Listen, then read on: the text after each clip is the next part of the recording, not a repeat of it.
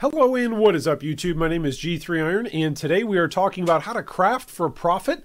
This is the first part of a three-part episode series where we discuss some tips and some tricks and some principles that you can take and learn and then apply in your Path of Exile gameplay. So if you are new to the channel, you can go ahead and like, subscribe, and ding the bell to be notified about future episodes and future discussions just like this one. And if you're a returning member of the G3 community, you know the way how all this works. All of our relevant links and information is going to be posted down below in the video description. And at the end of today's discussion, there are going to be a couple of questions that we will ask you to weigh in on based on the topics that we are addressing today, which are, of course, crafting for profit. We do have an example included in today's episode where you'll be able to choose either option A, B, or C, and then there are timestamps for you to jump towards kind of like a choose your own adventure sort of thing where you can choose your option for crafting and then see what result happens and whether or not it's a profitable craft for you. So anyway, without any further ado, let's jump right in. As we dive into creating some rules and some principles for crafting for profit, there are really three principles that we need to follow, and we're going to be focusing on each of these in individual episodes. The first one is that you need to sell items at greater value than the cost of creating the item. This ensures profit. The second rule is going to be create items that are appealing to a broad audience. This, of course, ensures a quick sale where you are reaping your rewards quickly. And thirdly and finally, creating items that are confusing to make and therefore ensure fewer competitors. These are the three hallmark rules when it comes to making items that will turn you a profit in Path of Exile. For us today, we're going to be focusing on selling items at greater value than the cost of creation. Rule number one, if this seems basic, it's because it is. If you sell something at a price point that is higher than what it cost you to make it, you're making profit. If you switch those around, then you're losing currency, and nobody wants to do that. There are two big factors that come into play as you are crafting items in Path of Exile, which will dictate the profit as well as the cost. These are going to be the risk and then the knowledge of the profit margin for the particular item that you are crafting. If an item is particularly safe to craft, it's going to be low risk and it's going to be pretty apparent in its knowledge base. For instance, if you know how to take and turn in a chromatic recipe, that's relatively apparent in the game. If you know how to craft something using jeweler's orbs or using fusing orbs, these are basic apparent uses of items that are relatively safe at first glance. Crafts which are both safe and apparent are going to have relatively low margins for profitability simply because everyone has the knowledge to be able to do them, and because it's safe, it doesn't cost very much to get into that market. The margins therefore are going to be pretty thin. There are some crafts, though, that are a bit more risky, and maybe the knowledge of how to go about crafting them is a bit more obscure. So you'll get these medium sort of tier of crafting where it's more risky, there's more chance that you will spend more currency on creating the item than the item is actually worth. That is a risk where you are potentially throwing currency away. Path of Exile has a long and storied history in its crafting about keeping secrets. A lot of the big-time crafters try to keep things relatively hush-hush because the more informational pieces are out there about a particular craft, the less obscure something becomes, the more apparent it becomes, and the less profit margin there is for players who are willing to take the risk in order to make that obscure item or follow that obscure path to creation. The most hazardous as well as the most secretive or confidential of all types of crafts in Path of Exile are, of course, the most profitable. It could either be something that's incredibly hazardous, maybe it's got a very, very low return, something like using a Vol Orb or double corrupting something. That's very, very hazardous. Potentially you're taking an item, bringing it into the Temple of Azurite to double corrupt it, or even just using a Vol Orb on it, and maybe the entire value of your item goes kapoof. It could also have great outcomes that will make you enough currency to fund your entire build for the rest of the league. So we've got this split here. Risk as well as profit and knowledge. Depending on how much of a community knows how to do something and depending on how risky it is going to be our determining factors when we are seeking to create an item that will sell at a greater value than the cost that we put into making it. This means that we've got some very basic principles we need to follow. First off, we need to know the value of the item what it is presently at the moment that you are crafting. If you are crafting an item and all of a sudden information gets released and that value of that item changes, then that's going to change your opinion and your inputs and your values on the margins as well as the risk that you are taking as you're crafting the item. You need to know what the value of the item is that you are crafting. Secondly, you need to know the costs of the materials you'll be using. How many chaos orbs does it take to spam and create something that's exceptional on the item level base that you are using? How many exalteds will you need to use in order to get that one last mod on a particular chess piece? How many fusings do you need to throw at something in order to make it go from a 3-link to a 4-link, or from a 4-link to a 5-link, or from a 5-link to a 6-link? You need to know the cost of the materials you'll be using in order to understand and greater value your own craft as you are getting it ready for the market. This brings us to our example today. Let's say you notice a particularly popular unique chess piece this league. Let's just pretend. Let's say that with 6 links, the chess piece is selling on the market for 6 exalted. With 5 links, the chess piece is worth 2 exalted. With 4 or fewer links, the chest is only worth a single exalted. This gives us a pretty wide spectrum of value on this particular item. It could be as much as 6 exalted, it could be as few as 1 exalted, depending on what we're going to do with this particular craft. So for this example scenario, I'm going to give you 3 options of what you can choose from. You can either A, sell the chest as it is, which means you'll profit just 1 exalted. B, you can guarantee 5 links on this particular unique chess piece via the Jeweler's Touch prophecy. Or C, you can roll for 6 socket 6 link with fusings on your crafting bench, which will cost you 1,500 fusings. Make your selection now. There are timestamps down below as well as on the screen presently for you to follow and for your convenience to jump ahead and see what sort of results your crafting choice produces. Will you sell the chest as is with option A, guarantee a 5-link with the Jeweler's Touch prophecy, option B, or will you jump all the way down to option C and guarantee a 6-link chess piece via 1,500 fusings on your crafting bench? Well, welcome. If you chose option A to simply sell the chess piece as it is, then congratulations, you profit 1 exalted. You are now 1 exalted richer. That exalt came as the result of a random drop in the form of an item.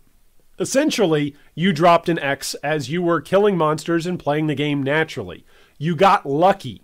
You didn't learn anything about how to craft, and this may have been the right choice early on in a league, for instance, if you didn't have the currency for options B or C.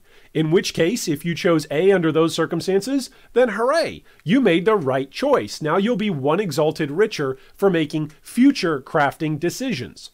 Not every single crafting option is always available to every player. There are costs that are involved. We need to remember our first rule of profit crafting. We want to sell the item at a greater value than the cost of creation. If you don't have enough currency to be able to go with option B or C, then option A is perfectly acceptable. And now you'll be able to build on the momentum of selling this item as you make future decisions. Well, welcome if you chose option B. Option B was, of course, guarantee 5 links with the Jeweler's Touch prophecy. This means that you've spent, at least at our hypothetical market scenario, 18 chaos to buy a Jeweler's Touch prophecy and turned what would have been only 1 exalted if you would have chosen to sell the chess piece as it was originally into a 2 exalted minus 18 chaos value. You needed to have the knowledge about the prophecy. You needed to know about Jeweler's Touch. A lot of players are unfamiliar with Jeweler's Touch and simply don't realize its value and don't know how to apply it. So you needed to have the knowledge about Jeweler's Touch and the currency available to you to take the risk, 18 chaos, in order to increase your profits. And you have increased your profits. Yes, it cost you 18 chaos up front, but now whatever that difference is between 18 chaos to that second exalted that you've earned off of your craft have made you that much richer. If you have the knowledge in Path of Exile to identify crafts that have a cheaper production cost than sale cost, you will always be able to make currency. Early on in G3, while we were getting started up as a community learning Path of Exile, learning the economics in the game, the Jeweler's Touch 5-link prophecy was something that we went to league after league after league as a currency maker as we applied it to popular chess piece. This is a very safe, reliable, but also rather apparent way to go about crafting. Because of its apparent availability, and many players know how to take advantage of this, it means that it's not necessarily going to always turn you a great profit, but it does give you a consistent, safe way to increase your currency at almost any point in time you choose to use it. Well, welcome all you big risk takers. If you chose to guarantee for a 6-link with fusings via the crafting bench cost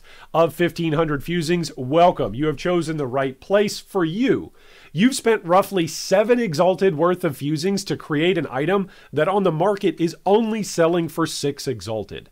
If you simply would have rolled this using fusings yourself, maybe you could have come out with a profit as long as it's less fusings than your selling cost. So in other words, if you use less than 6 Exalted worth of fusings in order to roll this particular chess piece, you're still making profit. In fact, if you use less than 5x worth of fusings, and you've actually made a much larger margin than what you would have made if you would have chosen either option A or B. The problem with saying that is that it all depends on whether or not you hit the particular craft you're aiming for, in this case, a 6-link with fusings or not. If you hit it, that's great. Then the luckier that you are spamming fusings, the richer you'll be in terms of your profits. But there are going to be those streaks where you just don't hit what you're going for.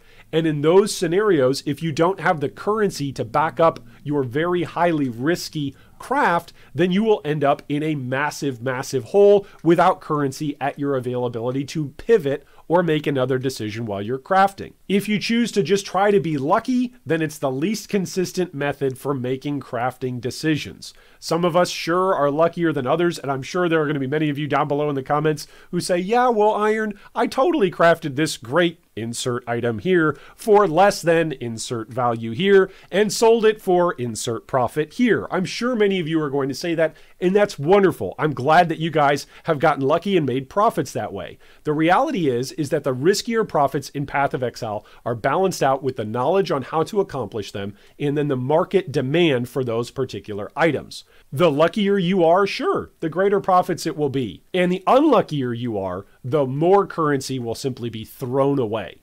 So let's evaluate what this principle is. We want to sell items at a greater value than at the cost of creation. We could have chosen option A, which was safe and apparent. Simply sell the item and walk away with a profit. We could have chosen option B, which was a bit more risky. We needed some currency in order to invest in it, and it was a bit more obscure. We needed to have a little bit of knowledge about how to go about acquiring and using the Jeweler's Touch. Or C, there was the more hazardous or the more confidential or the more restricted side of things. Even let's say, for instance, that you wanted to choose to slam 1,500 fusings onto a guaranteed profit item.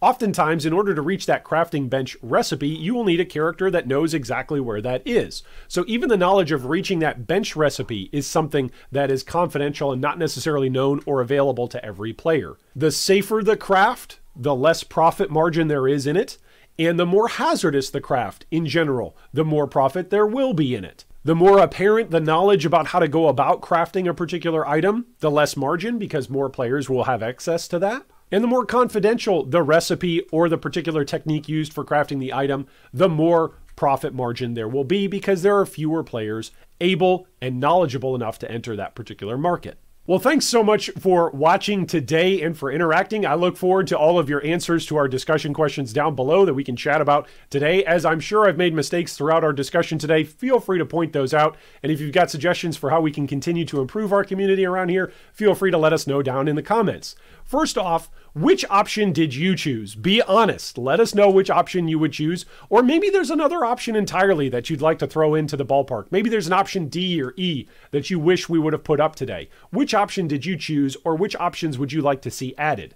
Secondly, are you risk averse in your own crafting? Do you see something that's a bit more risky and therefore you simply say, I'm not going to craft that way. I've got a couple of friends in guild who, as soon as they see that something is a risky craft, they back off of it. I've got other friends in guild that as soon as they hear something is risky, regardless of how profitable it will be, they jump right into it headlong.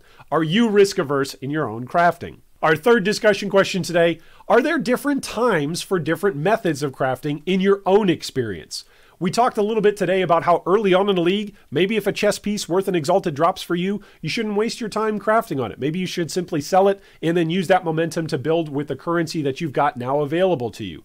Maybe there are other times in the league where that would be a good decision and other times where that would be a poor decision. What about you in your experience? Are there different times during the league that you change your own crafting methods and strategies? Thanks again so much for watching. In next episode, we'll be discussing how to craft items that will appeal to a broad audience, how to target your audience, and then target your crafts that will be appealing to that audience. I hope right after you craft something today, a Mirror of Calandra will drop for you. Thanks for watching that video. If you'd like more information on any of our discussion points today, you can see them down below in the video description. If you'd also like to join our Discord or support our Patreon, you can do so with the links down below. Thanks again, and big shout out to all of our Patreon supporters.